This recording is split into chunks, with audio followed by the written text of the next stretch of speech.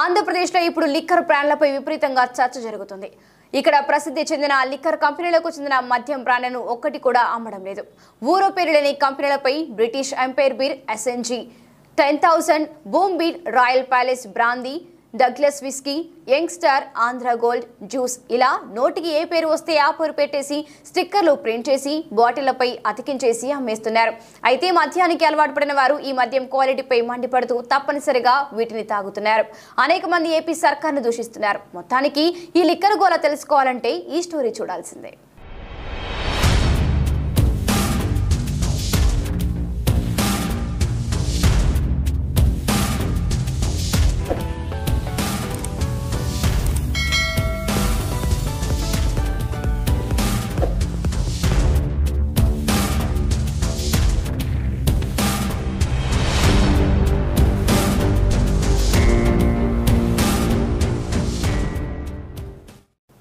ఏపీలో కొత్త ప్రభుత్వం అధికారంలోకి వచ్చిన తర్వాత తామే సొంతంగా మద్యం దుకాణాలు నిర్వహించాలని నిర్ణయించుకుంది.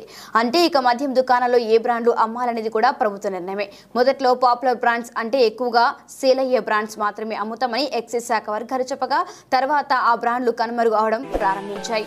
అయితే ఇప్పుడు ప్రభుత్వపు మద్యం దుకాణాలలో ఎక్కువగా ఊరు పేరు లేని మద్యాన్ని అందుబాటులో ఉంచుతూ మద్యం తాగాల్సిందే అనుకున్న వారిని ఆవేదనకు గురిచేస్తుంది ప్రభుత్వం. అయితే గతంలో దొరుకుతున్న మద్యం బ్రాండ్లు ఇప్పుడు ఎందుకు అమ్మడం లేదనేది ప్రశ్న. వాటికి బకాయిలు చెల్లించలేదని, అందుకు ఆయా లిక్కర్ కంపెనీలు సరఫరా ఆపేశారని మంత్రి నారాయణస్వామి చెబుతున్నారు. 10 రూపాయల సరుకు తీసుకుని 100 రూపాయలకు అమ్మేసుకుని ఆ 10 కూడా ఉత్పత్తిదారులకు చెల్లించకుండా ఉండడం కావాలని చేయడమే కదా. అంటే ఉద్దేశపూర్వకంగా ఆయా కంపెనీలకు ఎక్సైజ్ శాఖ బకాయిలు పెట్టారు. లిక్కర్ సరఫరా నిలిపివేస్తామని ఆయా ప్రముఖ మద్యం బ్రాండ్ల కంపెనీలు హెచ్చరించారు. సరే అన్నారు, కానీ చెల్లింపులు మాత్రం చేయలేదు. అలా ప్రభుత్వం కావాలని ప్రముఖ మద్యం బ్రాండ్ల అమ్మకాలు నిలిపివేసింది.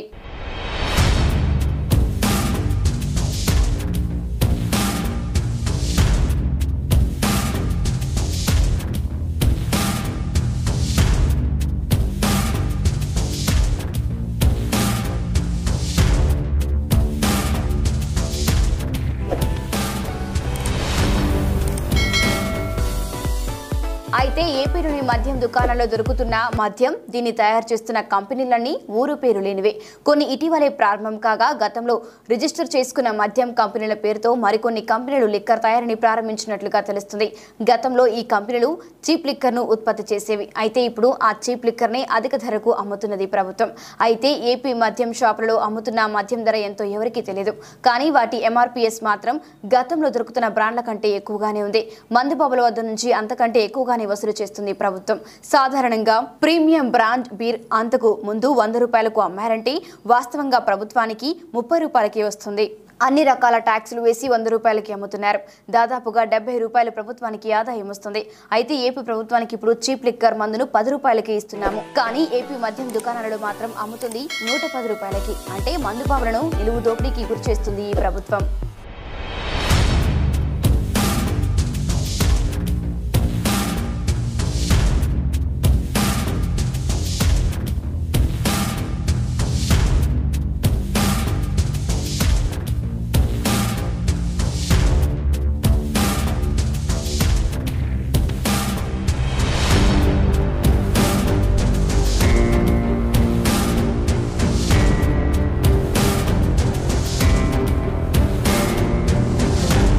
డిస్టిలరీస్ నుంచి నేరుగా కార్టన్కు ఇంత చొప్పున ప్రభుత్వం జే ట్యాక్స్ వసూలు చేస్తుందన్న ప్రీమియం బ్రాండ్ల లిక్కర్ కంపెనీలని జే ట్యాక్స్ నిరాకరించాయి. కాబట్టి వాటికి చెల్లింపులు నిలిపివేసి సరుకు రానివ్వకుండా చేశారని ఆరోపణలు వస్తున్నాయి. అయితే చీప్ లిక్కర్ బ్రాండ్లు అమ్ముతున్న కంపెనీలకు చెల్లింపులు చేయగలుగుతున్న ఏపీ ఎక్సైజ్ శాఖ మంచి బ్రాండ్లు అమ్మేవారికి ఎందుకు చేయలేకపోతుందనేది ఇక్కడి మౌలికమైన ప్రశ్న. ఏ బ్రాండ్లు అమ్మాలో కొన్ని అజ్ఞాత శక్తులు నిర్ణయిస్తున్నాయని, వారి ఇష్ట ప్రకారమే ప్రస్తుతం మద్యం బ్రాండ్ల అమ్మకాలు జరుగుతున్నాయనేది బహిరంగంగా జరుగుతున్న చర్చ. దీనికోసం నెలకు చేతులు మారుతుంది 100 కోట్లనని కూడా ఆరోపణలు వినిపిస్తున్నాయి.